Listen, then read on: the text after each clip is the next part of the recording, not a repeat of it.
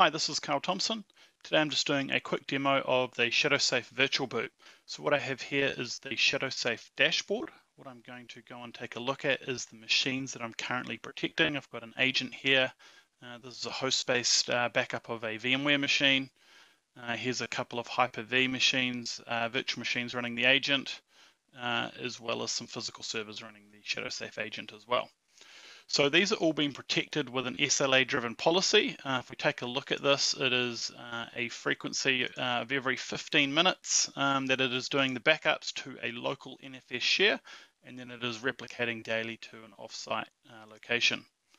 So that is the policy that's managing the whole SLA of the backup, retention, and replication. And then in terms of recovery, basically I can go in here and select a machine. So I'll select this physical server.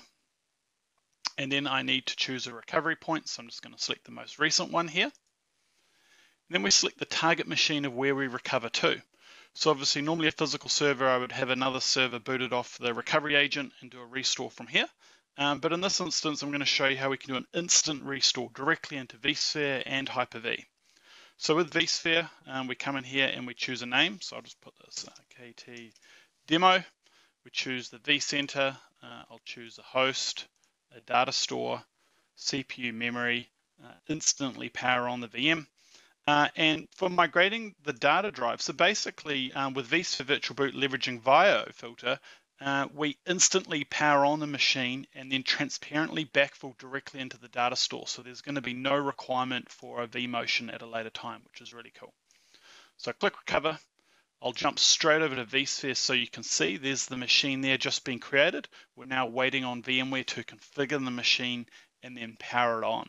So in terms of ShadowXafe, the recovery is done. We're just waiting for VMware to finalize the process and power the machine on now, and we can see that is done. So extremely quick. It does not matter how large the machine is. It takes just that amount of time every time, which is really cool. And again, just taking a quick look at that restore job, we can see there at 8:57 a.m., 17 split seconds, I clicked recover, and then by 31 split seconds, it was already cleaning up. So, you're talking just over 10 split seconds to do that recovery, which is really cool. Now, let's go and do that same process again. This time, I'll select the same physical server, the same recovery point, but we'll go and choose VirtualBoot into HyperV. So again, we'll give a name, KT demo. Select a HyperV host 2019. This is a HyperV 2019 server I'm on right here. 1 CPU, 4 GB RAM. And again, I'll untick the migration to the data because what's really cool is that obviously for testing, we don't have to do a full restore. We can just instantly boot. So I can see that VM has already been created and within just another second or two, we should see that machine powering on. So very much the same experience as VMware. Very, very fast, instant recovery of any physical or virtual machine directly into your preferred hypervisor.